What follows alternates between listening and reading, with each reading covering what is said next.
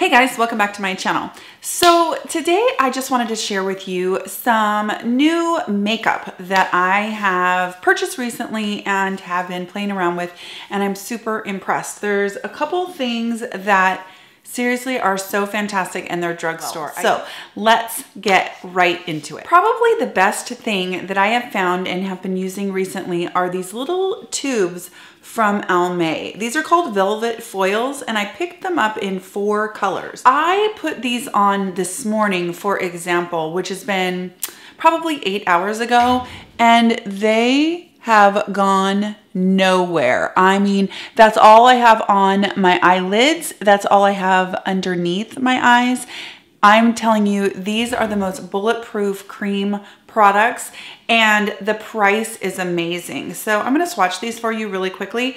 And I will tell you what I have on today is just a combination of this color Endgame here. I put that all over my lid and I also put it underneath with just a really inexpensive Morphe brush. And then what I did was I put this color, which is called Golden Vibes. I put this around the outer edges, all around this darker color, and then buffed it a little bit with my fingers. And that was it. That was the entire eye look. Kind of gradates it so that it doesn't end too harshly. And seriously, this has been on my eyes for hours and hours and hours.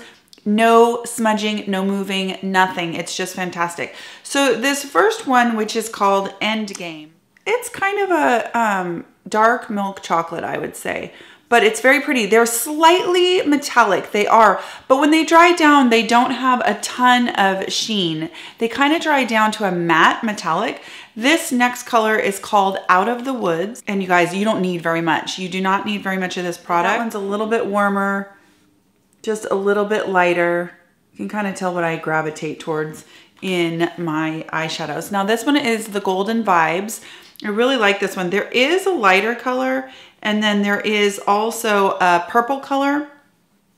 I will probably own them all because they are seriously right up my alley as far as staying power. So that's Golden Vibes. And the last one is called Lunar Disco, and it is just this awesome blue.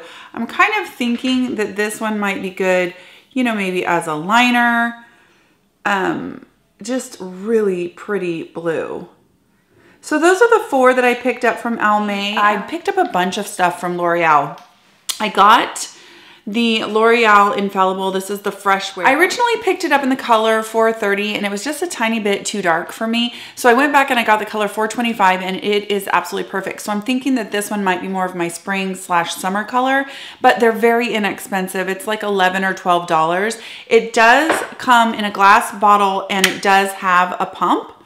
I'm wearing it today and it says it's 24-hour wear and that's definitely not true. But what I do like is it gives you a very natural medium coverage, and I put it on with a damp Beauty Blender or Sonia Kashuk sponge. And you guys, it definitely lasts a solid 8 hours. I'm never gonna wear it for 24 hours, so that doesn't really matter. It gives a very nice skin finish. I do prep my skin really like extra hydrated just because I typically, any of these that say that they're 24-hour wear, that kind of thing, a lot of times they're a little bit too dry for my skin. This one isn't at all as long as I prep my skin right. I have it on today, and again, I put this on solid 8 hours ago, you guys, and you can still see my blush, which usually for me is a really good sign that a foundation has kind of lasted the day, is if you can still see my blush. So I'm pretty impressed with this foundation and I feel like it looks pretty natural. For the drugstore, I'm really, really liking it. So if you run like an NC 2023, 425 is a very good color. 430, I would say, is more along the lines of an NC 2325. And I'm just slightly lighter than that. I am a true light medium, almost medium skin tone is what I have. Okay, so the next thing that I picked up from L'Oreal is the color Riche Matte lip liner. Now, I haven't worn lip liner in so long, you guys. I just don't wear it very often anymore. When I do, I love the Charlotte Tilbury Iconic Nude. That is probably my holy grail all-time favorite lip liner. This lip liner is definitely different than that. It is very, very velvety. Now I have this in the color 110, which is called Matted, I think it's called. I'll put it in the description box for sure. Guys, it is kind of a cool tone nude. It definitely leans like a cool, almost plummy, but I would call it a nude. I am wearing it today. I'm wearing it today with my L'Oreal Color Riche in the Shine in color 910, which if you guys have been here for any length of time, you know is like one of my all-time favorite lipsticks, and I love that it's at the drugstore. Now, I know that those two colors next to each other look like they're kind of far apart, but when you feather that lip liner in and then you put this over it, it just makes a really pretty color. I am topping that. I usually don't do all this stuff with my lips, you guys, but I'm kind of having some fun. I'm topping that with this color from Milani. These are really fantastic lip glosses, you guys. Has a really huge doe foot, and it has the tiniest bit of plumping effect. Very, very subtle. It isn't like stingy or anything, but you can kind of feel a tiny bit of heat with it. This is in the color 3 Prismatic Peach. And that's the whole combo that I have on. I'm really enjoying these three, and they're all drugstore.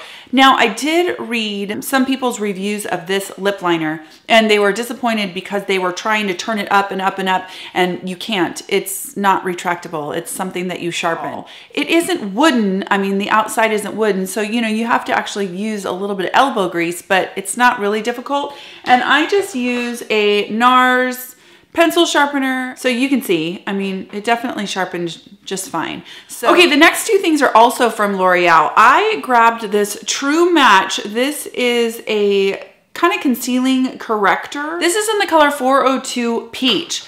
This is a fantastic corrector, you guys. Now, it's in a pencil form, obviously. And it's such a nice peach because it's not way too dark. It is very peachy, which is fantastic for correcting blue undertones and even a little bluey green undertones. It's just a really great for if you have light, medium, almost medium skin.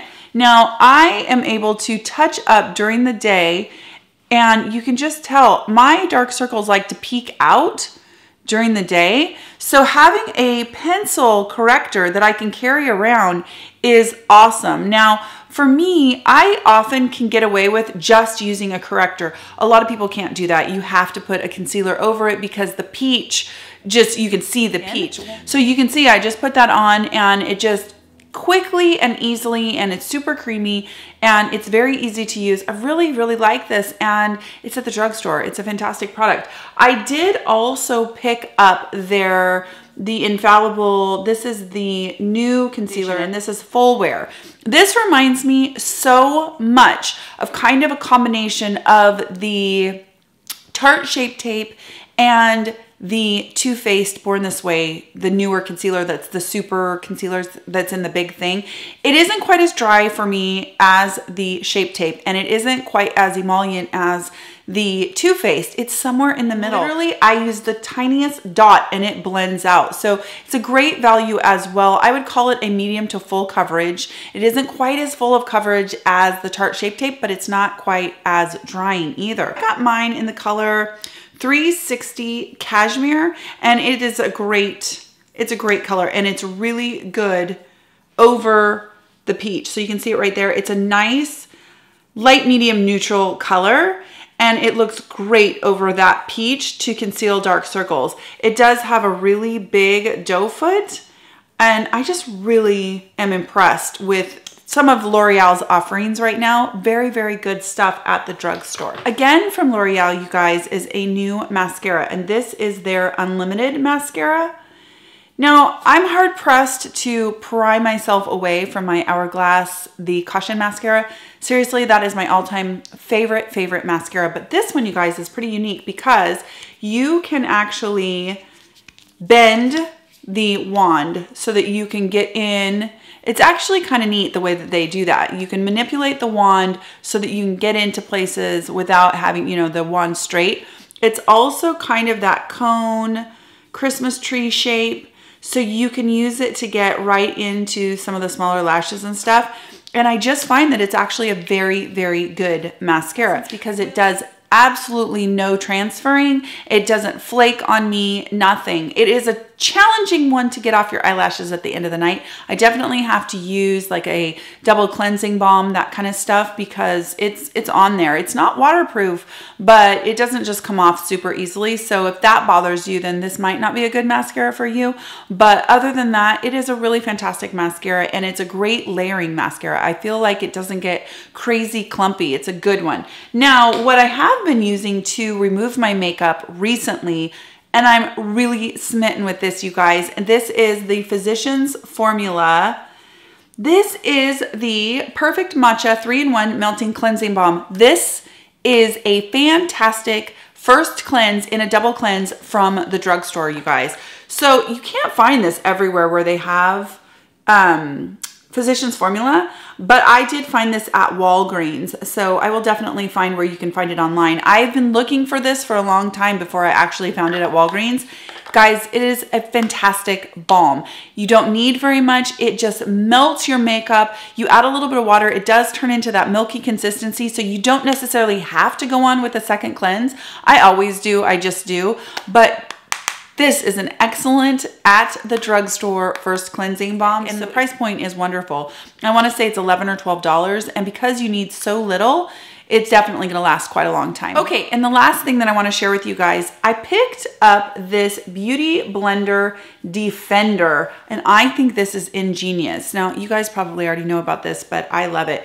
It basically will just protect your beauty blender, your beauty sponge. You put it in there. It's vented so it can dry out. It isn't going to be touching everything else. I love this little thing. Now, I did see something kind of like this from Real Techniques when I was at Ulta, but what I like about this one is that it's vented and it's soft, so you can kind of still smush it into a bag or whatever when you're traveling. But this is an ingenious little idea, and I love it. So definitely, if you are somebody who travels with a beauty blender or the Sonia Kashuk sponge, you might want to just look into this because you can kind of protect it and keep it a little bit more sanitary than just throwing it in your makeup bag. Okay guys, that is all the new makeup that I've been playing with lately. So if you guys have tried any of these items, let me know what you think. And let me know if there's anything else out there that's come out recently that I need to try, because I just love it, especially all of these fun new eyeshadows. I did pick up this Swear By It by NYX palette, but I literally have only played with one single color, and that is this brown right here. I actually used it on my eyebrows today in a moment of desperation. Other than that, I actually haven't tried any of these, so I'm gonna give it a shot and then I will give you guys a review of that. But that's $35 and you get, I think, 40 eyeshadows. So it comes out to like 87 cents an eyeshadow or something like that. Definitely a great deal if it's a good eyeshadow palette, so I will definitely report back on that one as soon as I play with it a little bit more. Hope you guys are having a fantastic week. I hope that you have time to play with some makeup yourselves, and I will be talking to you guys again very, very soon.